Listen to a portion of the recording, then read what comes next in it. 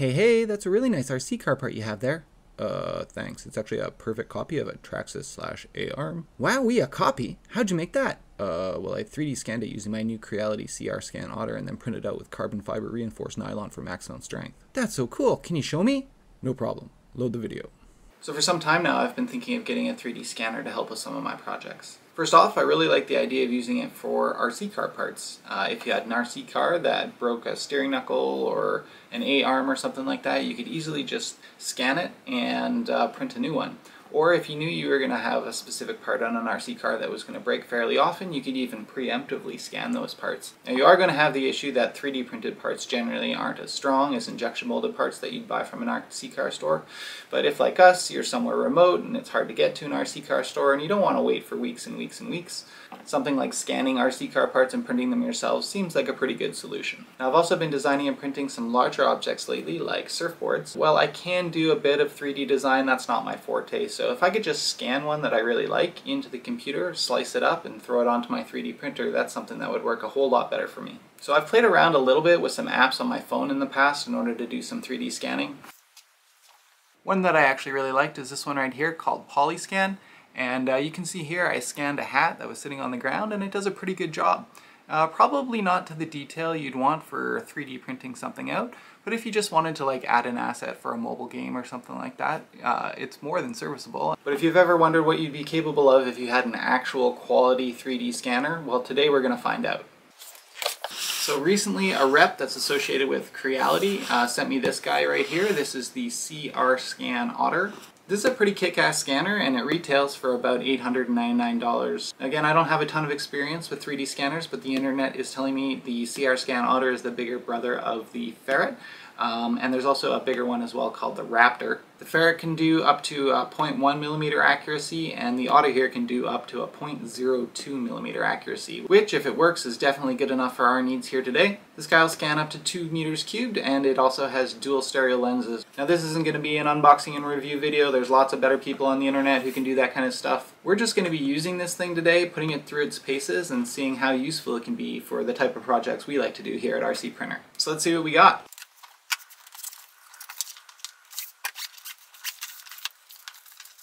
Instructions, scanning pad, strap, another strap, sticky dot locators here. This is actually a calibration board. Test scan object, a couple of connector cords, and this is it right here.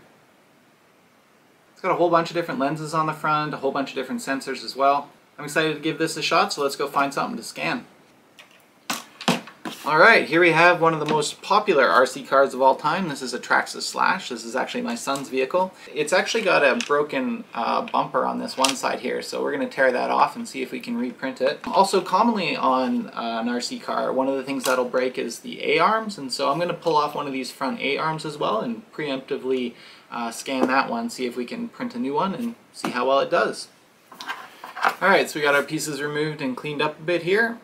This is the A-arm, and here's the side bumper. Now this piece is broken. I could have gone and just removed the piece from the other side, but I wanted to try just quickly gluing it back together with some CA glue, and then see how that turns out.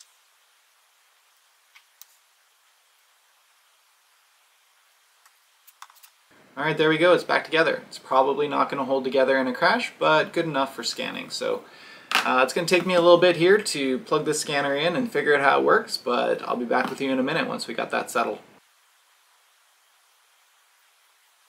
Alright, so we got our first test print here figured out, and here's how it went. We plugged the scanner into the computer. The computer is further away than the length of the cable that it came with, so I used a USB extender cable. It's a 10-foot extension cable, and it seemed to work without any loss of quality. I then had to install the Creality software on my computer, which installed without any issues.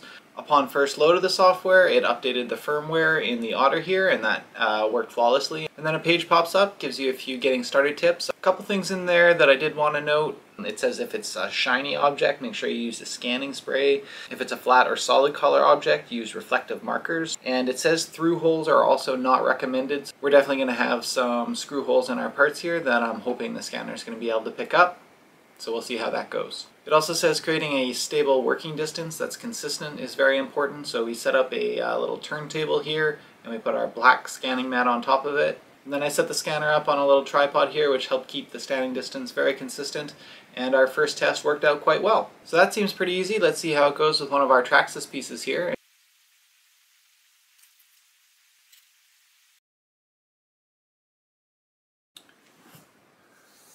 Alright, so for the past couple of days I've been playing around with the CR Scan Otter here, trying to figure out a good way of getting 3D scans of these RC car parts. Initially I was having a lot of trouble scanning these little parts, and we'll go through some of the reasons why, but I have actually been able to come up with a good, repeatable process for doing it. Here's an example. This is a 3D printed copy of a scan of this A-arm here. It printed out quite well.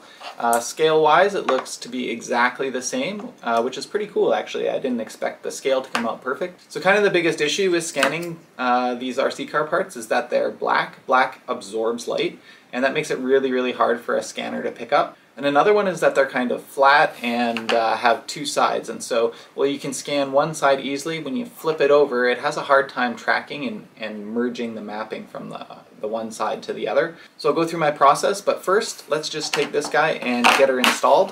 One of the things to note is that any through holes for screws are not going to scan in nicely, so those are something you're going to have to drill out with some drill bits. You can kind of get the location off the scan there of where they need to be, but they're not going to come out perfect. So you need to measure your screws. If it's an M3 screw and it's supposed to slide nicely through the hole, drill a 3mm hole. And then on the flip side, if the screw is supposed to thread into the plastic part and it's an M3 screw, you're going to want to go with probably like a 2.6, 2.7mm hole, something like that. So yeah, let's get this guy installed.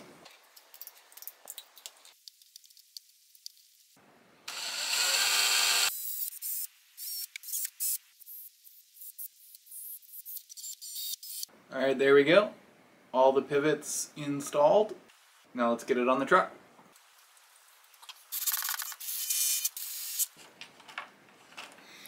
Alright, there we go. It's all installed. If I'm being honest with you, I am shocked at how well that worked. The scale is absolutely perfect. Everything fit perfectly. All of the pivot joints meshed perfectly. Where the shock enters the A-arm here, that went in perfectly as well. Everything is just absolutely perfect. So as long as you drill your holes perfectly, I don't think you'll have any problems. Okay, so let me take you through the process that works to get you from this to this. First off, let's talk about the surface. This is the black mat that's included. You're not going to want to use this one. Black on black doesn't show up too well. I've tried a number of different surfaces. I tried gray, I tried white like this tabletop. They all worked fine, but the one that I actually liked was this one right here, which is a green one. But any common color other than black seems to work just fine. I put my mat on top of a turntable surface. This one here is just one that my wife has for baking. This one seems to work really good. You can spend a lot of money and buy fancy automated moving turntables, but just moving it manually by hand seems to work totally fine. I find it's actually kind of nice to be able to turn it by hand. If you start losing tracking at one point, you can easily just reverse direction. Now, along with the turntable, it definitely helps to have a little tripod. This is a cheap little tripod I have off Amazon, and it just screws right into the bottom of your 3D scanner here. And it's really nice because it holds it in place as you're turning the turntable. The legs on this tripod here are about 12 inches long, and it seems to be about the right length for scanning RC car parts there. Now, one of the most important things I found when trying to scan these RC car parts is not to use the smallest setting in the Creality scan app. You want to be using the medium setting. And that's just because in order to pick up the tracking on these objects, you really want to have more than the full item in view at any one point in time. And I found that, like, while it is possible to scan on the smallest settings, it does cause a lot of headaches.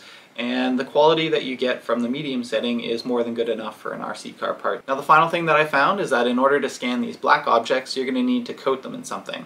That could be something as simple as baby powder here, which I found worked really well. I also had good success with baking powder. Flour worked as well, but it's not quite as fine as baking powder, so if you have baking powder, I'd recommend that. Basically, you just get it all over the part, knock it off so there's no lumps or anything like that. Place it down in the middle of your scanning surface and go to town. Now, if you want to step up from baby powder, you can buy 3D scanning sprays online. Now, unfortunately, in my location, I wasn't able to get one quickly on Amazon or anything like that. After doing some research online, I found you can go to any drugstore and just pick up some foot spray powder. I have Dr. Scholl's Otter here, but I think any of them will work. And basically you spray the object and it turns white. Now this sticks on to the object a lot more than like a baking powder would. You just have to rinse off baking powder, whereas this one, you're going to end up scrubbing your piece in order to get it off. But it works really, really well, so let's give it a try.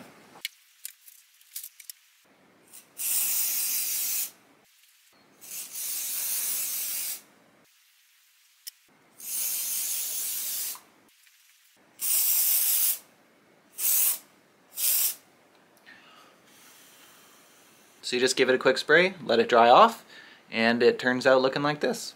Alright, we've got our object set up, so let's head over to the computer and we'll start scanning. So here we are in the Creality scan software, and first off we're going to click New Scan, and then we're going to give the project a name. Under Object, we're going to leave it at Normal. Under Size, this is where we're going to set it to Medium instead of Small, which will reduce the potential quality a bit, but will also make it way easier to complete a full scan of this black object. Under Feature, we're going to be tracking by geometry. For accuracy, we're going to go with High Quality, and then under Turntable, we'll select Yes, because we're using a turntable for this. Then we'll click Scan, and the object shows up here, and you can see on our distance meter on the left that we want to try and keep it near the Optimize area in the middle to get the best quality scan. We'll move our object if required so that it's centered and at the right distance. Then we'll click the Play or Start button on the top right, and we'll slowly start rotating the table. Now if and when it turns red, that means you're losing tracking, so just hold on for a minute. Or you can even back up and wait for the tracking to be regained and everything to turn green before you continue to move on. The more of your object that gets scanned, the more the tracking will recognize the object, and the less red you'll see.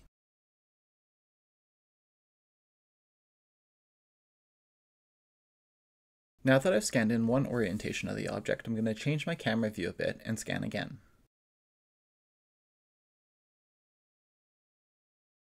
Now I'm going to pause my scan and turn the object on its side. This is going to complicate the tracking somewhat, so when I orient the object, I'm going to need to place it in a way that the program can pick it up, so basically pointing at the same side I've already scanned. And then I'm going to wait until the object turns green so I know tracking is working, and then I can continue on with my scan.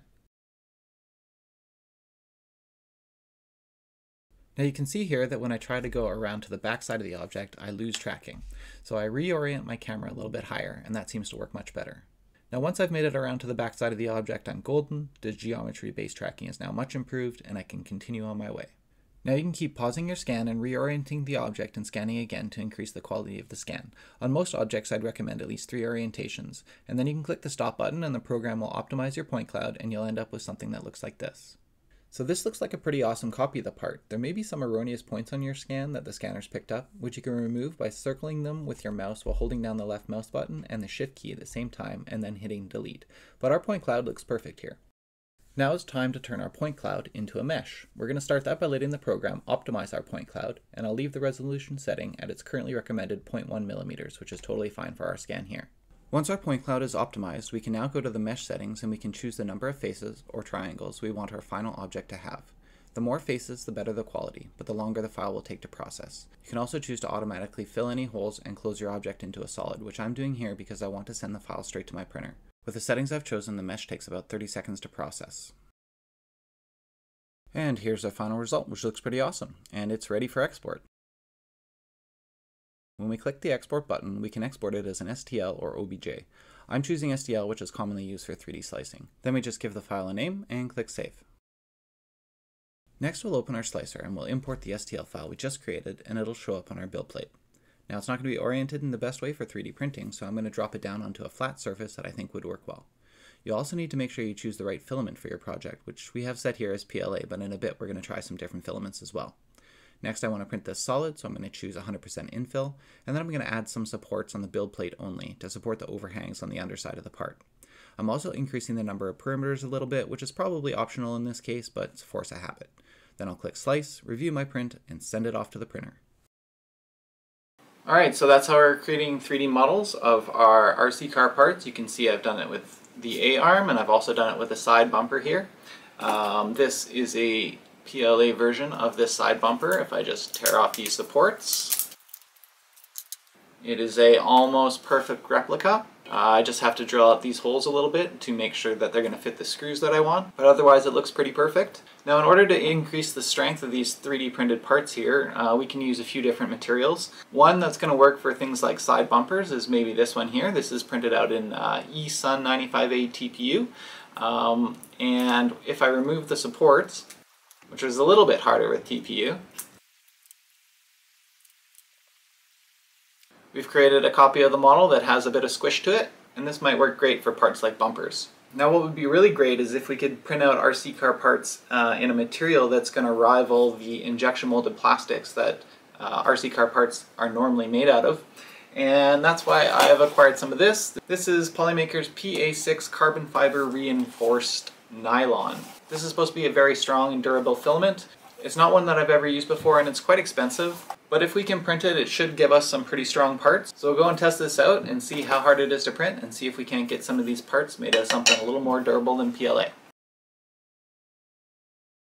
Okay, so I've been playing around with this Polymaker PA6 CF nylon, and it's pretty cool stuff. The filament itself feels very wiry. It's kind of like a carbon fiber rod, honestly. Definitely doesn't feel as flexible as like a PLA or even an ABS.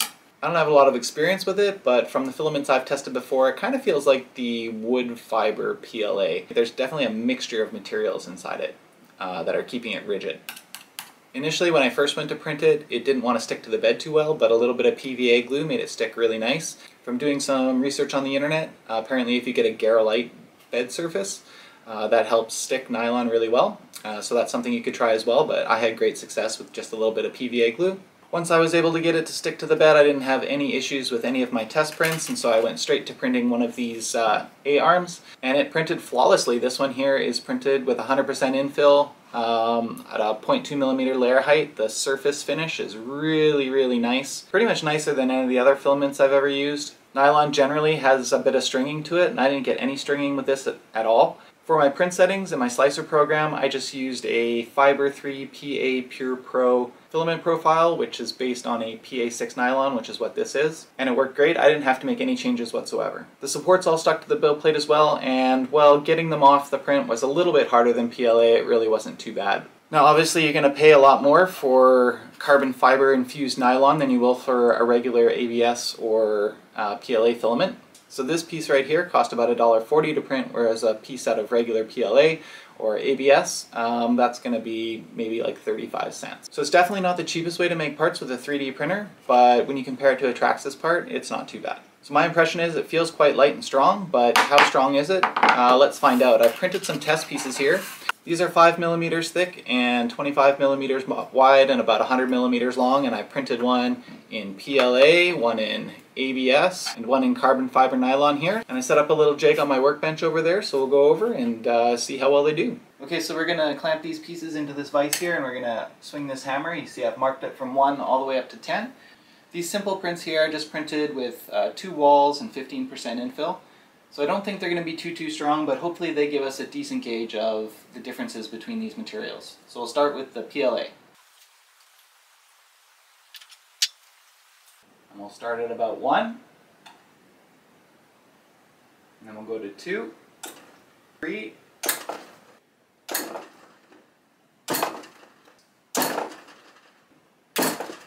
Alright, so obviously our hammer isn't heavy enough. We're going to switch over to a heavier hammer. Alright, here we go again. 1, 2, 5. So the PLA lasted to 5. Next we'll try the ABS. 1, 2. The ABS only lasted till 4. Last but not least, we'll try our carbon fiber nylon. 1,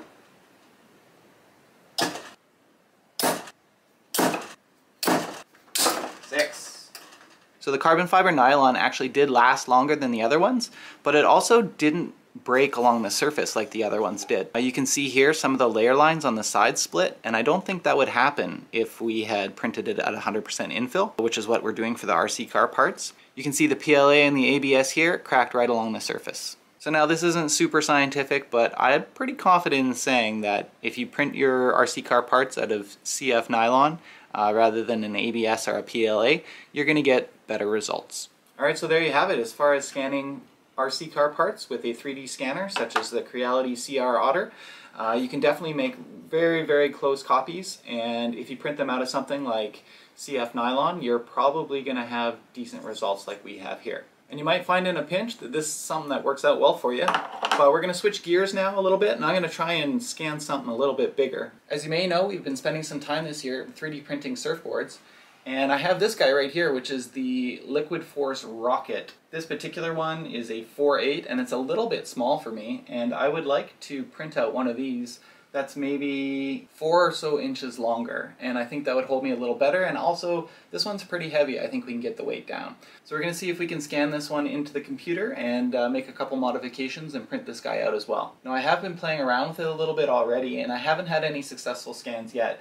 I've been trying different tracking methods. The default one in the system is geometry-based tracking, and because this piece is so long, you can't scan it all at once. And when you move from like a section like here to a section like here, there's really no massive change in geometry, so it has a trouble with tracking. I had a little bit more success using the pattern-based tracking, which is going to be looking for a pattern on the object, and I was actually able to create a scan, but when I wrapped around to the other side of the board, it didn't mesh perfectly. So what I'm going to try now is using these tracking dots, and if you place these tracking dots all over the board at intervals maybe 20 centimeters apart, it should be able to help you with the tracking, and I'm hoping we can get a complete scan when we move from the top of the board to the back of the board. I have watched a few YouTube videos on doing this kind of thing, and what I've seen other people do is they'll scan the top of the board, and then they'll scan the bottom of the board, and then in their software they'll mesh that together. But we'll see first if we can get the whole thing scanned completely, and if not, then we'll just scan each half and I'll have to find a way to merge them later. So let's give it a shot. First things first, we're going to remove the fins so I don't include those. And I'm going to use a little bit of masking tape here just to cover up those holes. Now for the dots.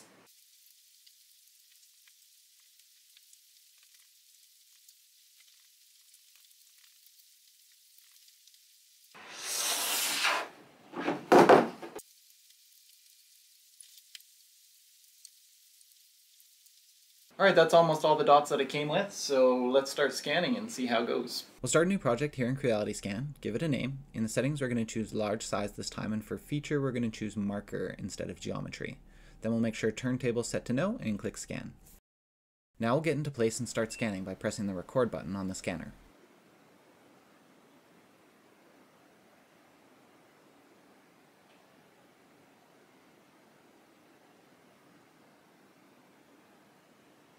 You can see here the scan's working well, but even with the dots I lose tracking when I try to wrap around to the other side of the board, so I'm going to have no choice but to scan both sides of the board individually and try to merge those together later. Here you can see I've laid the board down flat and propped it up with a small office garbage can to get a clean scan of one side of the board.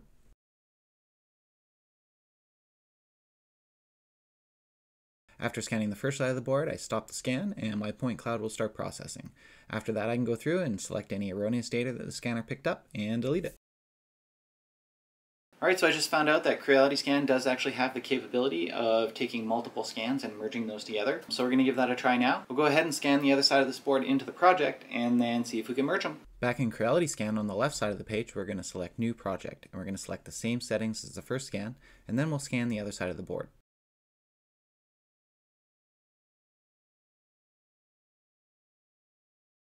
Once the scanning's finished, we'll press the stop button to let it complete. Then we'll let it process and remove any erroneous data just like we did on the first side of the board. And now we have two scans showing on the left of the page in our multi-project board. Now before we can try to merge anything, we have to optimize the point clouds of both of our scans to whatever resolution we want. I chose to reduce my resolution a little bit in hopes of making the processing time take a little bit less. After optimizing, my scans look mostly okay, but I have this strange flange on the outside and I'm not sure where that comes from.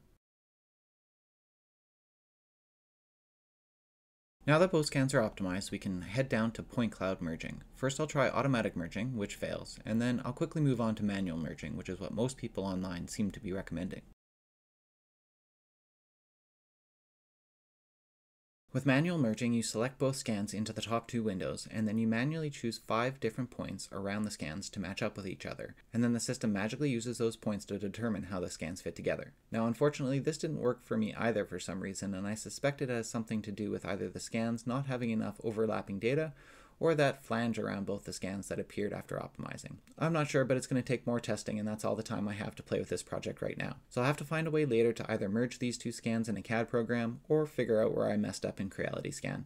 But it's cool to see that with this little scanner I can scan items both large and small. Alright, so that's about all the time we have right now to play around with the Creality CR Scan Otter and the Creality Scan software. I'd like to thank Creality for sending me this bad boy for absolutely free just in return for making a video. Unfortunately, at the end there I wasn't able to get that surfboard merged, but I bet you with a little time playing around I'll be able to figure something out. It's really cool to see you can use a handheld scanner like this for scanning really large objects as well as really small stuff like RC car parts. And it actually really blows me away that you can get results that are detailed enough and the scale is perfect enough that you can bolt them right onto your RC car once you drill out the holes without having to make any edits to the 3D file that Creality Scan has generated. So that's awesome and something I'll keep working on in the future. Until next time, if you're looking for any cool ideas of 3D printed RC projects to build, kits, parts, or instructions on how to build them, make sure you keep checking us out at rcprinter.com.